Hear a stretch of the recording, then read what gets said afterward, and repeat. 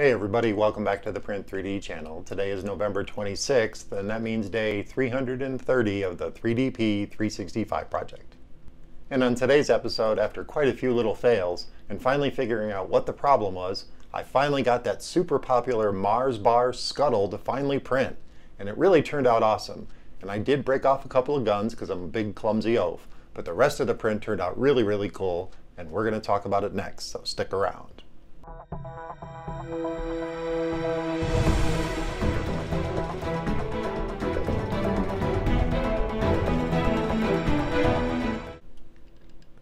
Hey everybody, welcome back, and thank you for joining me here for day 330 of the 3DP 365 project. After having quite a few fails trying to print this really cool model, I finally figured out what the issue was, and I did manage to get a good print.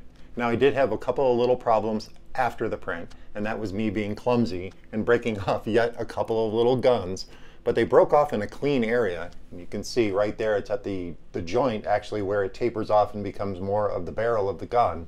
So I'll be able to easily super glue those back on. It's not a problem.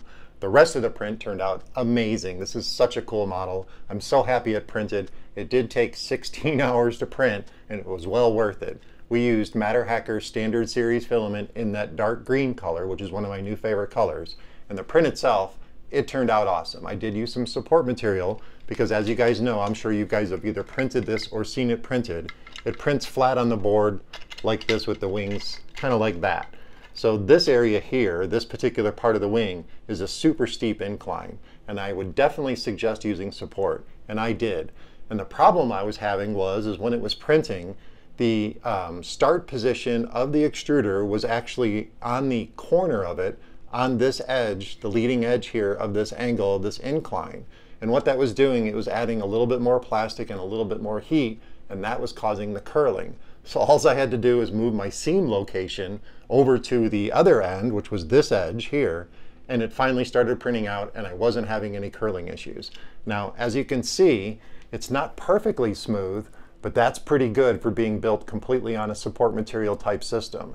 Now, the whole model isn't built on support material, just this edge, which really requires it, because like I said, that's a pretty steep angle right there. And Simplify 3D generated the support automatically. I didn't put in custom support. I just hit the generate support material. And it put out a really good piece of support material. It actually made a really nice cradle for all of that to print in. And as you can see, there's a nice little channel in there for the part to lay in. So when it came to pulling it off the print bed, this just fell away clean. And in my opinion, this is one of the cleaner edges I've seen on an angle of this steepness on any model that I've ever printed. And the rest of the print, like I said, it turned out awesome. I am very happy with the results. We downloaded this model from Thingiverse, and once we had it downloaded, we sent it over to Simplify 3D for slicing. In Simplify 3D, I used the smaller model for smaller build plates model, and I did scale it down to 45%, only because of print time. Now trust me, I did want to print this thing out big because I have a gMax 1.5 XT Plus, and it is a huge build area. But we're talking like an 80-hour print to really get the size I wanted. So 45% scale ended up being the scale I wanted to use. We did do a 0.2 millimeter layer height with 4 top layers, 3 bottom layers, and 3 perimeters. And I did use 10% infill on the print. And we did print this out at only 35 millimeters per second. And that's why it took 16 hours to print. And there was a good reason for it, because of this steep angle and all that support material being built and all the detail, plus the little gun barrels. Now, like I said, I did break off 2 of the gun barrels and I have them set aside, and I am going to glue them on.